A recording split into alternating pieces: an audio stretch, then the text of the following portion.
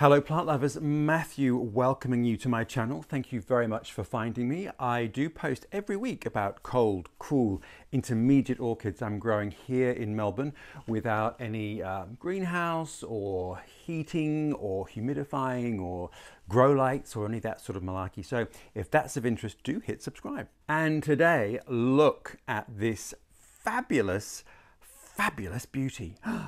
This, plant lovers, is Rossioglossum grande. And why do you think it might have grande as the suffix to its name? Perhaps because the flowers are so big and fabulous. Yes, plant lovers, let us take a deep dive into this cool to warm growing orchid. You know, I don't really understand how an orchid can grow from warm to cool conditions, but bless you, Rossioglossum grande, because you can. And this baby lives outdoors all year. All right, let's look at basics. First of all, that is the orchid. And as you can see, not particularly massive leaf and pseudobulb structure, quite a tidy little orchid, but look at the size of the flowers in comparison to the plant. Massive. Perhaps that's why it's called grande. It is, like many orchids, an epiphyte. I guess what makes this different is that it grows in quite high altitude deciduous forests, which gives you a bit of a key as to how to look after it. It's found from Mexico down to Panama at high altitudes. So, first thing is then temperature. As we've said, it is described as cold to warm, which means that covers a multitude of sins. Now, as you know, I am in Melbourne, Southeast Australia, and we are described as either warm temperate or cool Mediterranean climate. What that means is that we have cold, wet winters that don't freeze. So we can get almost to 0 or 32 degrees Fahrenheit, cold but not freezing. Summers, however, can be dry and hot, but they can also be a little bit chilly and a little bit wet. It can go either way. So that's the environment for Melbourne, which sometimes often appears on the most livable city list. So it can't be that bad climatically. But the point of that little diatribe is that this baby is living outdoors all the time. It's undercover, it's protected from the elements, but it gets plenty of indirect filtered light, but it doesn't get rained on, and that's the important thing. But it is exposed to nighttime temperatures, which can drop to 1, 2, 3, 4, 5 degrees Celsius, which can be, 35 to 40 degrees Fahrenheit. So it can get quite chilly. And this baby thrives. So that's the first thing, temperature. As it's a warm grow as well, I guess you could try it in a much warmer environment than mine. Let's see. And perhaps if anyone is growing it much warmer, you can let us know in the messages below.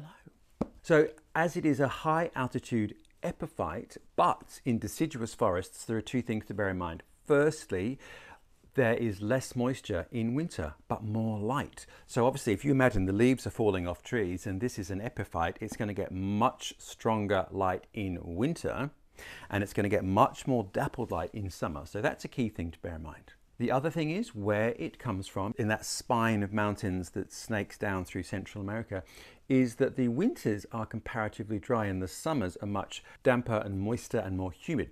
So it needs much more moisture and humidity during the summer and less so in winter, but it does need more light and it does love a chill. So what I'm doing is I am giving it a little watering, maybe once every 10 days. I'm certainly not drenching it, and I'm doing that on a sunny morning when the ambient temperature is quite warm. In winter. In summer, much more. It will be not kept moist. This is when it gets quite tricky, isn't it? But I won't let it dry out. Basically, in summer, I'm going to water it more, at least once a week.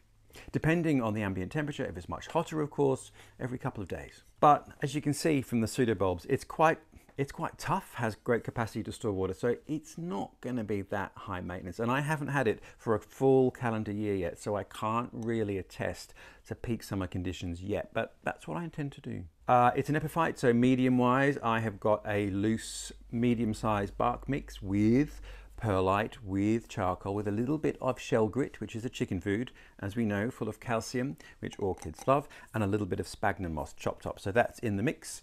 And my secret ingredient, mycorrhizal fungi, which, as we know, promotes healthy root growth and assists the plant access nutrients that are in the medium.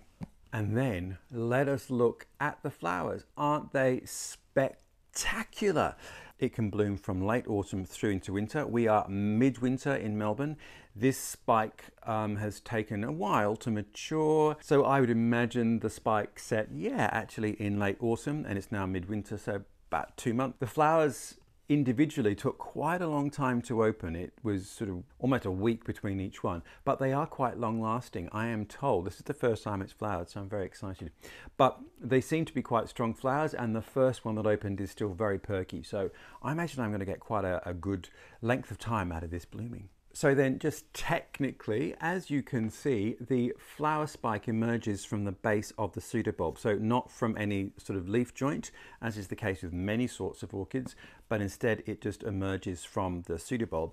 And as you can see, this is a division, and the pseudobulb that's flowered is the newest. So again, I haven't had it for a calendar year, but I am here to assume that the newest growth is capable of blooming and the older bulbs are just supporting the plant with nutrient. So as with many orchids, the name of the game is, plant lovers, yes, vegetative growth. And to do that, of course, you need good medium, the right watering and fertilizer. Now, when I pot my orchids, I always put some grains of generic slow release fertilizer in the mix, which this has. So I will then top dress a little bit of a same pellet slow release general fertilizer in spring across the top, not touching any roots. And then as the weather starts to warm up, about once every second watering, I give it a diluted solution of a seaweed based fertilizer, diluted to about 1/8 the dosage that's on the bottle, which is more like a tonic than a fertilizer. When the spikes are emerging and before the flowers open, I do tend to, with all of my orchids, water them with a bloom specific, so high nitrogen based soluble fertilizer. Again, depends on the orchid, depends on the time of year, but you know, that's a bit of a rule of thumb. But again, I don't have an extraordinary fertilizing schedule that I stick to, so you know, grab it while you can, I say, orchids. But look at the blooms. They are the most amazing flowers. And it is called Boca de Tigre, tiger's mouth, as you can see why it's kind of got tigery stripes. But so essentially it's sort of a yellow, an amazing butter yellow with this sort of, what are you going to call that? Almost like mahogany, polished mahogany ochre in the middle. And then these incredible striped elements of the two colors. So it's essentially two colors in various configurations, but they are amazing. And as you can see from my hand, quite a big size, hence the name grande. And there is a very faint, light, kind of lemony fragrance, but it is incredibly faint. You'd have to get your nose really into it. So I'm not sure that this is an orchid to really focus on the fragrance for. It is really more about the flower. And look at that. Oh, isn't it just the most sensational thing? I am very happy with that. So plant lovers, so far I'm here to tell you it is pretty low maintenance. You know, I'm dribbling some water in winter, keeping it on the dry side. In summer, ramping it up.